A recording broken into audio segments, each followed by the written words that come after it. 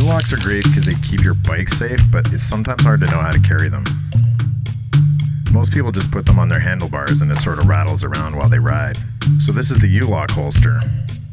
You can hold it on your rear pannier or on a saddle with tabs. Everyone's bike is a little different, but here's some examples of how you can attach it to your bike. On a rear pannier, after attaching it to the top, you want to make sure that the straps are kept pretty tight, so you might have to stretch them and find the right adjustment spots.